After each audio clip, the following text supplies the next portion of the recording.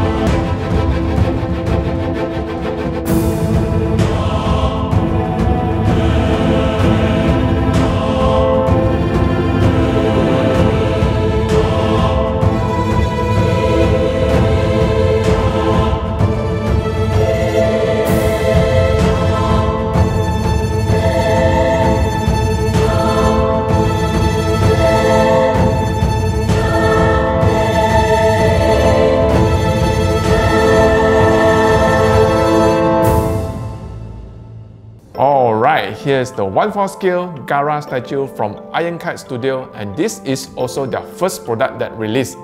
This is also a follow-up video of the 1/4 scale Naruto that we reviewed not long ago. I will put the link down in the description if you want to check it out. So let's quickly go through to the spec. This is of course 1/4 scale.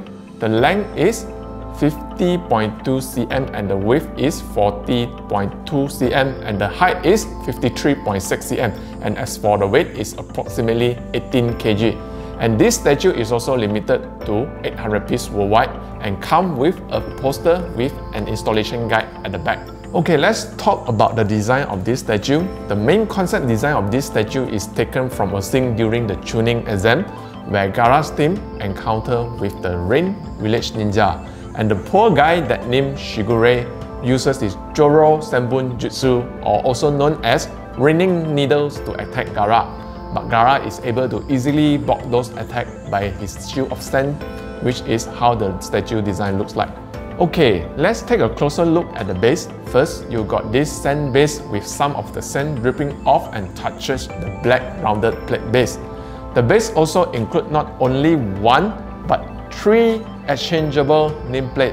You have the Gaara word written in Japanese, and another one is Gaara in English, and lastly, which I think is the most ugly among the rest, the Naruto Shippuden nameplate.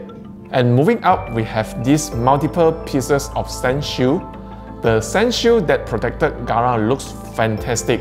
You can see there are some veiny lines all over at the sand shield, and it looks similar to the veiny lines that we've seen on Shukaku body. And I personally feel that the painting on the sand shield is a little bit too smooth. It looks a little bit wet and muddy, and I personally prefer it to be more rough, something more like the sandpaper feel. The needles come with 3 different lengths, short, medium and long. They are all made of PVC and not so easy to break if you accidentally drop it, which we encounter multiple times during the installation. Installing those needles on the sand shield is a real pain in the ass. If you don't believe me, try it and let me know. Overall, I love the sculpt and the presentation of the sand shield with needles on it. It looks creepy with the needles, but I think it matches well with the evil Gaara characteristic at the early stage of Naruto. Now let's take a look at the Gaara himself, starting off with his garment. You can see they added the realistic texturing details on his pants and his outfit as well. I'm glad that the texturing details on his outfit blend in nicely and not overly done. I think this is a good blend of realism to the anime character. His white leather band have a nice leathery texture, and you can see the Sand Village forehead protector wrapped at the leather band. Gaara's Sand God is massive, and we can see a little bit of cracks line on it. The Sand God are nicely detailed, and I like the paint application on it. However, if you are putting up all the sand shield, the view of the Sand God will be blocking by those pieces of sand shield.